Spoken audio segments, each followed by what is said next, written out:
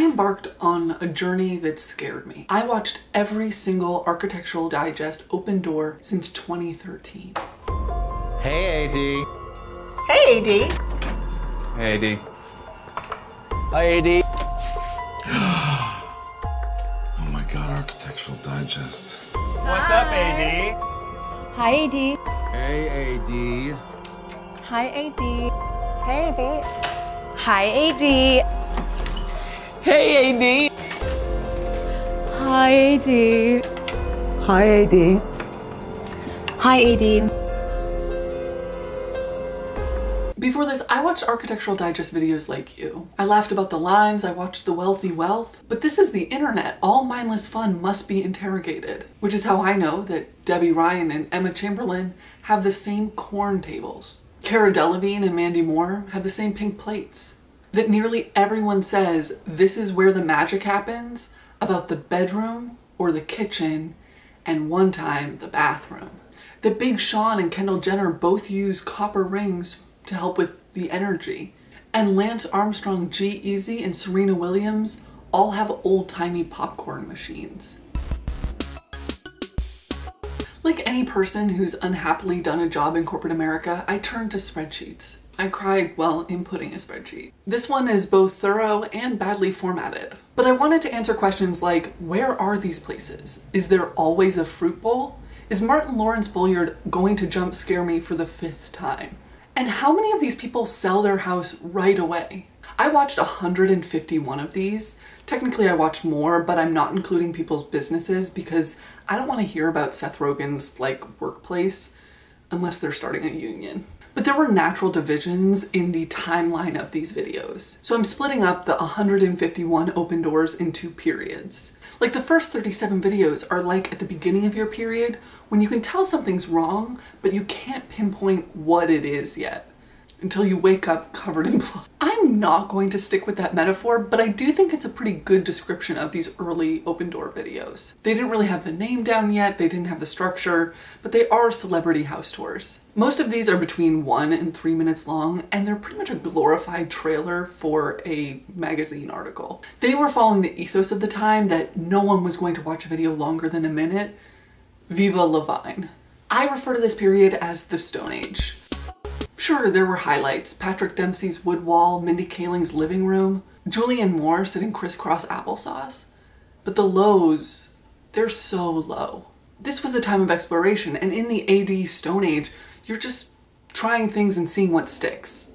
Or what sicks. Like the video film by Disney star Peyton List that feels like we've been taken hostage and forced to get motion sickness. Couch, comfy chairs, my dog Potter.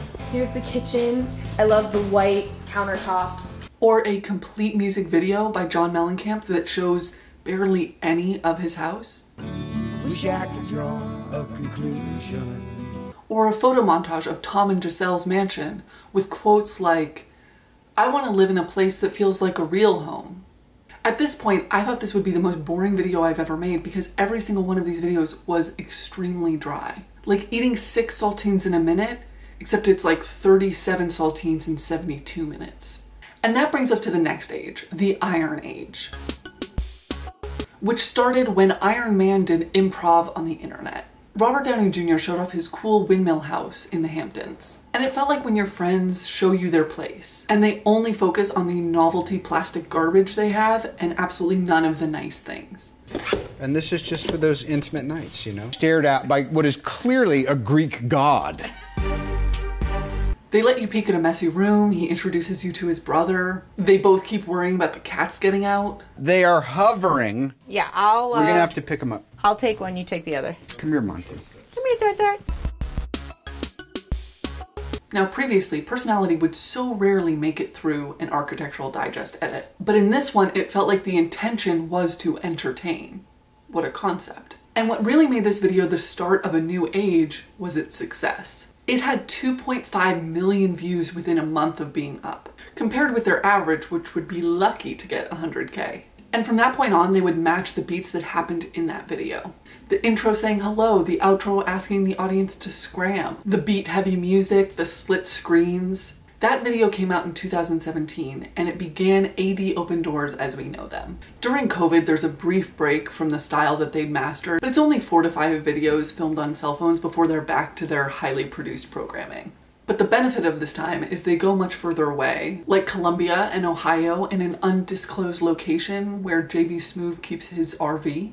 And not to brag, but throughout this mission, I'm starting to perceive trends. I'm seeing pot-filling faucets on top of stoves. Starting in 2018, there is a competition between gas ranges between La Cornée and Le Canche, which I only found out were 2 different things when I was looking back at my notes and was like, they both just start with La.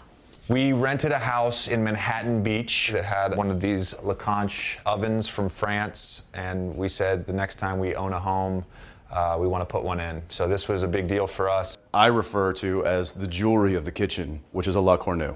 It's a great oven. It's so beautiful. So unnecessary. And then in 2021, I'm seeing the ovens in the islands with Nina Dobrev and Gwyneth Paltrow and Chrissy Teigen. I saw a lot of crystals in Zachary Quinto's house in 2018, and that is still going strong in 2023 open doors. In 2021, people started talking about earthquakes when they're talking about their design decisions, especially related to the bed. They're always like, we got this specially secured, or I hope nothing bad happens. Build something behind the wall to make sure that it's secure enough so that while I'm sleeping it doesn't fall on my head and kill me. Cloud couches were practically holding these celebrities prisoner from 2018 to 2021. I have, my really nice cloud couch. I feel like everyone has a cloud couch. Now, are they all talking to each other about these stoves, or do they watch these videos? We get some occasional hints that some people watch open door tours, but it's pretty rare. Nate Berkus and his husband introduced themselves as the previously featured Ricky Martin and his husband. Hey, what's going on, everyone? This is Ricky Martin and my husband, Joan Joseph. I'm Ricky Martin. And I'm Joan Joseph. Or Ariel Fulmer getting the waterfall marble countertop that she saw in Mandy Moore's open door. And I loved the waterfall aspect of this island. I saw her waterfall island, and I was like, we're doing that. But in general, you don't feel like they're watching these until it became such a cultural phenomenon that they kind of had to. Now, before we get to the final age, I sold you on a spreadsheet. So welcome to my spreadsheet. This is where the magic happens. It can feel like every other video is in California, and that's a pretty good approximation because 47% of the houses featured are in California. 25% are in New York, almost always in the city, and occasionally in the Hamptons. There have been 6 videos in Tennessee, 5 in Florida, 4 in England, 3 in Texas, 2 in Colombia, and 1 in Nigeria. This is the continental breakdown of videos, which suggests that they need to do some open doors in Asia, but I'll give them a pass for not featuring Antarctica yet. Now we get to where the fruits of my labor really paid off. How many videos feature a bowl of fruit? In 60% of open doors, there is a collection of fruit and vegetable on display.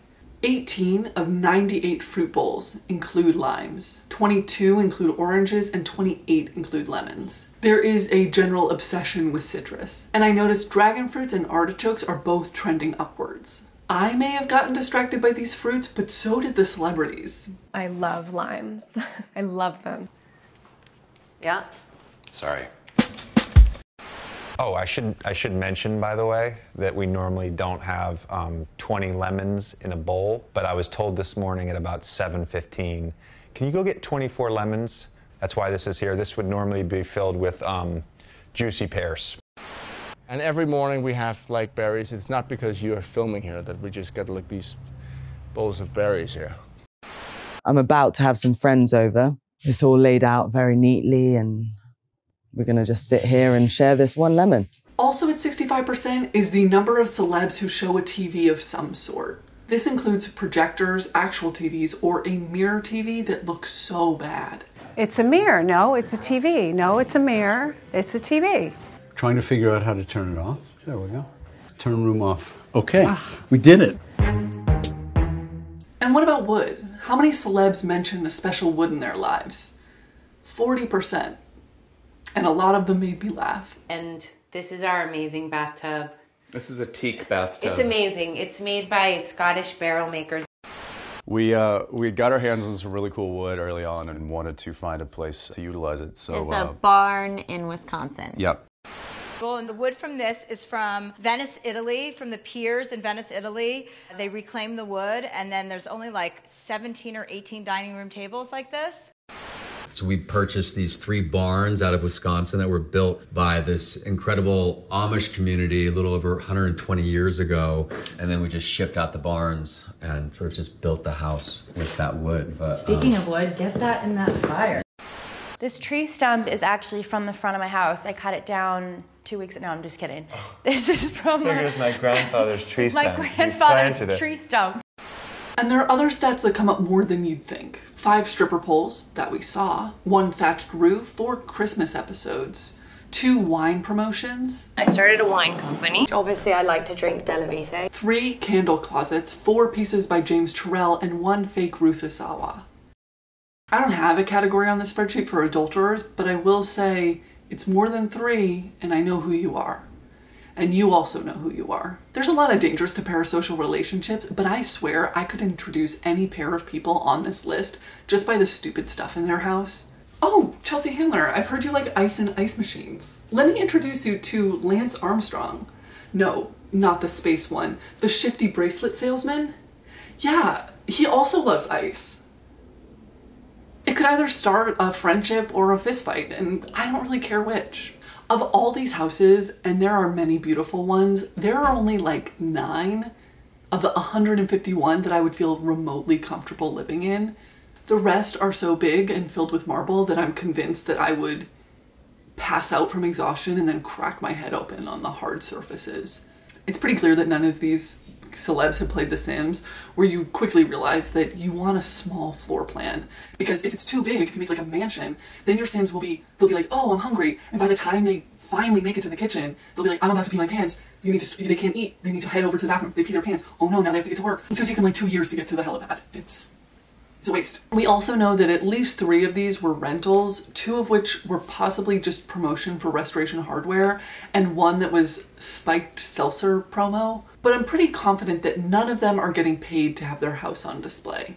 And I get to know that they have a framed joint of Willie Nelson's in their house. So what are they getting for this pretty intense infringement on their privacy? Usually it's promotion for their movie or show or record, or possibly free furniture and interior design work, or perhaps a house sale. Like the video from Ashley Benson last month. The house was sold before the video even posted. So how many of these houses are sold soon after their feature? I'm using the listing date when I can because it shows the intention of wanting to sell. And some of these celebs I couldn't find information on because not everyone is equally famous or getting their house sales written about, but at least 29% of the houses are sold after being featured, most selling within 2 years. We're gonna go more into that in a minute, but now I wanna get back to the last AD age. AD achieves consciousness. AD achieves consciousness is the age that we're in now. And to me, it all started when YouTube chef Babish invited us into his home and immediately told us that he moved into this brownstone a couple months ago, watched David Harbour's Open Door, got the same designer, and had it done this month. When I heard that you guys wanted to come through, I immediately started watching a whole bunch of Open Door episodes. And I happened across the one with David Harbour. He mentioned his designer by name in the video, Kyle O'Donnell of Gramercy Design. And I called up Kyle, and he agreed to work with me, and he's done an absolutely beautiful job here. This was literally barren like 2 weeks ago. We did a lot of this last minute because we knew you guys were coming. If the 20 Lemons weren't showing that this whole thing involved a lot of smoke and mirrors, he kind of admitted to this all being for show. Of course, there were always hints before, but now Open Door had become so popular that almost everyone featured had interacted with it as media first. Hi, AD. I've always wanted to do that. Which is how you get videos that feel so meta and aware of themselves. The actors and celebs are not just in the video, but they understand their place within the collection of videos as a whole. I love limes. I love them. They're great. I love them so much, and I like to present them like this in my house. Limes. I love limes. I keep them in my house all the time. Just like beautiful, and I just have limes everywhere. Just limes, limes, love limes. Kind of like a speakeasy. I'm into the Raven's Den. The reason why we call this place the Raven's Den is this is the Raven. This little bird is from Aaron Paul's house. And I went to that house and I was starstruck by that house because I had watched the AD video. I had to be like, oh, where's the bathroom? I know exactly where the bathroom is. Anyway, he gave me this because apparently everybody who goes to the bar in that house gets one of these. And so I have a little memento from my favorite AD video. How cool is that? And in becoming aware of AD Open Door, the featured celebs are also becoming aware of its power and perks. Like Adam Levine barely getting through half the tour before saying, this house isn't for sale either for at least a year. But this is never leaving, so it's never for sale. And this house isn't for sale either. So don't even think about it for at least a year. And part of me thinks it's a fair trade. We get to see their home, they get to sell it for a lot of money. If they want to be their own real estate agent, put on the tailored red blazer, I don't mind. And the power of real estate works for many people, like Nate Berkus and Jeremiah Brent, who through these videos, I've seen 4 of their houses that they've lived in the past 8 years. And I think you will quickly see a trend. Bought New York City apartment in 2013 for $5 million, featured in 2015, sold in 2016 for $9.8 million. Bought California home in 2016 for $8.8 million, featured in 2018, sold in 2019 for $11.4 million. Bought another New York City apartment in 2019 for $9.8 million, featured in 2020, sold in 2021 for $13.5 million. And then they actually bought back their original New York City apartment in 2021 for $8.9 million, featured in 2022, and they still own it for now. They are making money off their house sales clearly, and they might be the most prolific in Open Door history, but they're not alone in making it work for them. Ashley Tisdale is another person who has become known as an interior designer and house flipper in the LA universe. Ashley paid $2.6 million in 2017, featured in 2018, sold for $3.6 million in 2019. And then Ashley paid $4.1 million in 2019, featured and sold in 2022 for $5.78 million. And I don't know if Ashley Tisdale decided to focus on interiors because she wanted to bop to the top of the real estate game, or if it was more consistent than royalty checks from High School Musical 1 through 3. But with the current writers and actors strikes, you can imagine how it'd be helpful if you had a different stream of income that was separate from your Hollywood career. And if it got to be your housing during the process, even better. In August, an executive was anonymously quoted saying this about the strikes: "The end game is to allow things to drag on until union members start losing their apartments and losing their houses." And it would probably be a long time before it would affect the people in these AD Open Doors. But Billy Porter, someone I think of as very famous and successful, and someone I could imagine doing an AD Open Door. He said last month that he will have to sell his house. He needs his paychecks to pay his mortgage, and his projects have stopped. And it's pretty gross to think that housing insecurity is the trick up studios' sleeves. And it's hard not to feel like this is the more glamorous version of what's happening in a lot of industries. As you can imagine, watching 151 really expensive house tours, I started to descend into madness. At some point, I became kind of numb to the idea that these were houses. They became content for me to consume, and I think that's how a lot of viewers see them. And I don't think it's just because I watched 150 of these and kind of lost my mind. I think their intention is to make housing entertainment, which is very enjoyable to watch, but it also separates housing from its true intention, shelter.